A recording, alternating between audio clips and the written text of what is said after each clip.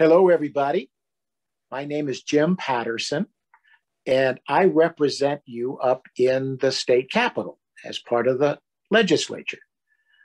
Also was the mayor of Fresno for 8 years, and I've got 3 children and 4 grandchildren. And the book I have chosen to read for you is a book that all of my grandkids have been read to for a number of times, both by Sharon, who's Mimi, and me, who's Papa.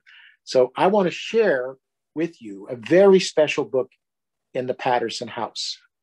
It's No Matter What by Debbie Gliori.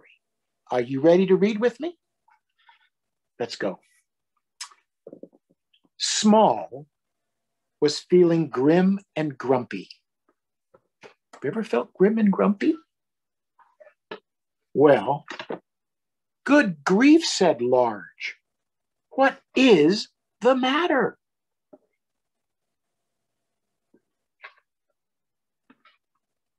I'm grim and grumpy, said Little Small, and I don't think you love me at all.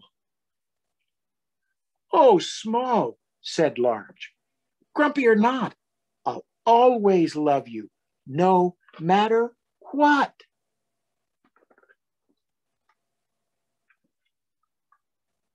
If I were a grumpy grizzly bear, would you still love me? Would you still care? Of course, said Large.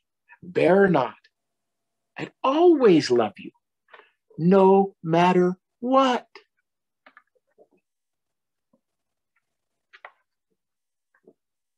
But if I turned into a squishy bug, would you still love me and give me a hug?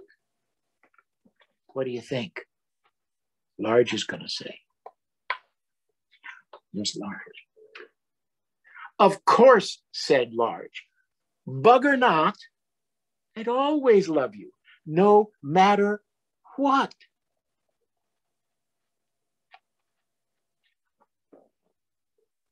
No matter what?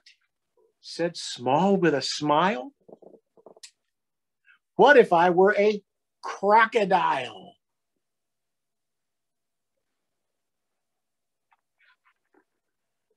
I'd still hold you close, snug and tight, and tuck you up in bed each night.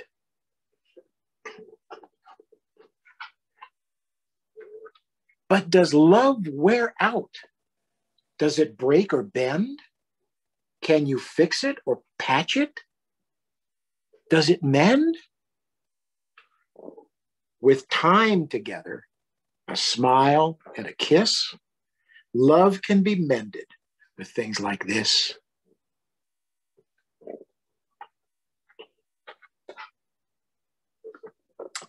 But what about when you're far away? Does your love go too, or does it stay?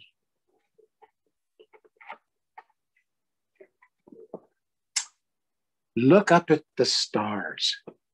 They're far, far away, but their light reaches us at the end of the day.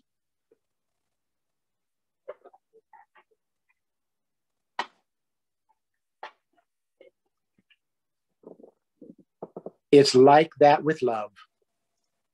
We may be close, we may be far away, but our love still surrounds us wherever we are and every day.